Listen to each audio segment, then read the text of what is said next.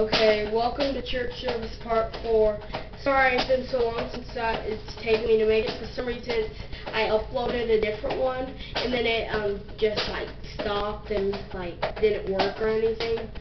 So this is church service part 4 finally.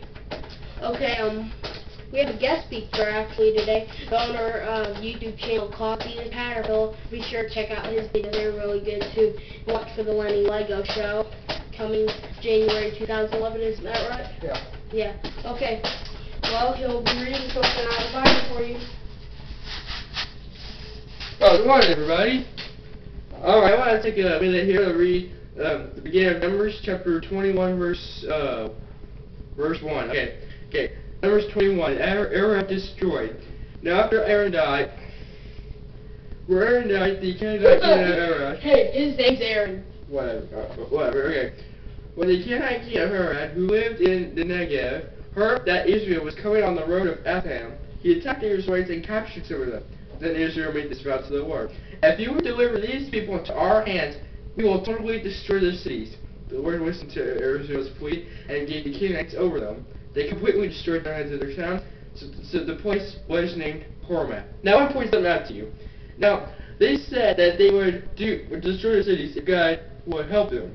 But do remember one thing: don't help God only if He helps you. Because see, it's not always where He helps you first and then you'll help Him.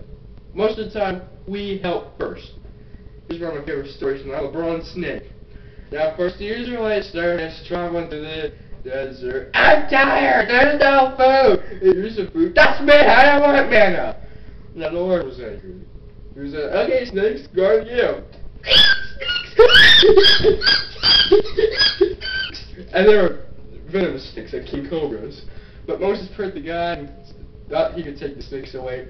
But God told him to make a bronze snake and put it on a pole. They're like, "Oh yeah, we're gonna make this bronze snake here, put it on this pole." "Hi, bronze snake, how you doing?" "I did just fine, Moses." No, he didn't do that. Yeah. So now what happened was, if they were to get bitten by a snake, the Israelites, they could look at the bronze snake and they live. But they're just endlessly complaining. Well, I have a question for you. Are apples green? All my living there. No. I have another question for you. Do lamps fly? No. So, did they learn their lesson? No. Yeah, it was a while before they made it into a promise. I'll talk more about that later. So the Israelites moved on and camped at Oboth. And there they set out from Oboth and camped into I don't even know what and now they camped. Okay, they moved from Oboth into a desert, and in the desert they faced Moab towards the sunrise. From there they moved on and camped in the Zered Valley. They set out from where they camped alongside of Arnon, which is the desert extending into the Amorite territory. The Arnon is the border of Moab, which has nothing to do with this sermon. I'll skip that part, so it has nothing to do with it. So from there they continued on to Beer. Can you believe that? They moved on to Beer, from where the Lord said to Moses, "Gather the people, and I will give them water." Then the Israelites sang this song: "I'm spring up below, sing about the well prisoners who dug the home was saying, the nobles with scepters and staffs." Well, here are the Israelites praising God again because God's doing what they want Him to do. That's the trouble with the Israelites. You see, they were praising God for what He could do. And notice that only if God was doing for them what they want, when they want it, they're praising Him. They're all happy. But when God gives them manna to eat, they're mad at God. They hate it. But we should seek God for who He is, not for what He can do. You see, and the reason we should do that is because when we seek God for what He can do, we only love Him when He does good for us. But when we seek Him for who He is, then we love Him no matter what. So, keep that in mind. Alright, now, I'd like to ask Craig to come up here and continue today's story. Okay. So where were we at? Chapter 21. The defeat of Sihon and Og? Yeah. Okay. Defeat of Sihon and Og. Israel sent messengers to say to Sihon, king of the Amorites, "Let us pass through your country. We will turn aside into any field or vineyard or drink water from any well. We will travel along the king's highway until we pass through your territory. The Sihon would not let Israel pass through his territory. He mustered his entire army and marched out into the desert against Israel. When he reached Jahaz, he fought with Israel. Israel, however, put him to the sword and took over his land from the Arnon to the Jabbok, but only as far as the Ammonites, because their border was fortified. Israel captured all the cities of the Amorites and occupied them, including Heshbon and all its surrounding settlements. Heshbon was a city of Sihon, king of the Amorites, who had fought against the former king of Moab and had taken from him all his land as far as the Arnon. That is why the poets say, "Come to Heshbon and let it be rebuilt. Let Sihon's city be restored." Fire went out from Heshbon, a blaze from the city of Sihon. It consumed Ar of Moab, the citizens of Arnon's heights. Woe to you, O Moab! You are destroyed, O people of Chemosh.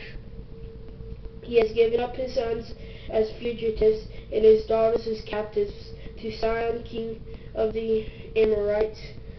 But we have overthrown them. Heshbon is destroyed all the way to Dibon. We have demolished them as far as Nophah, which extends to Medeba. So Israel settled in the land of Amorites.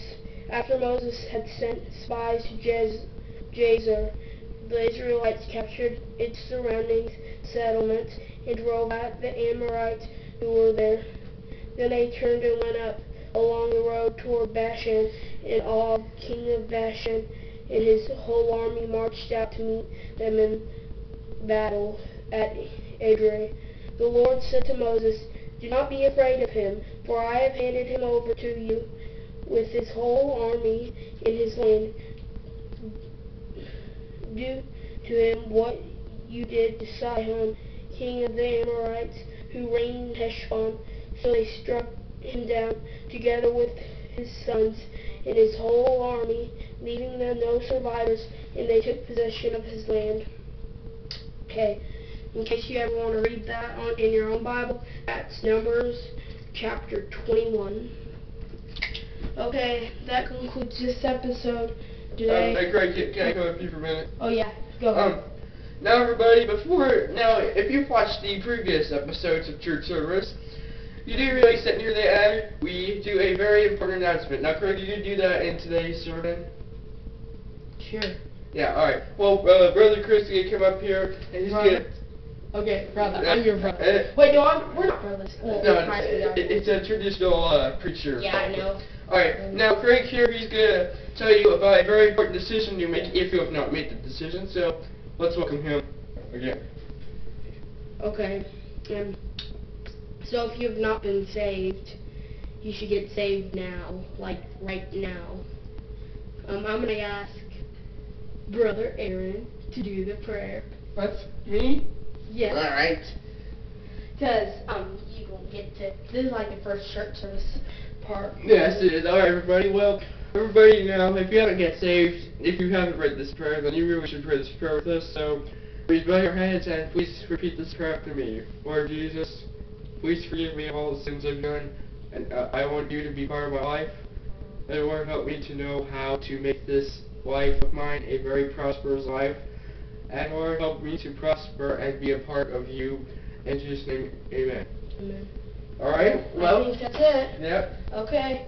Okay, see you next time on church service.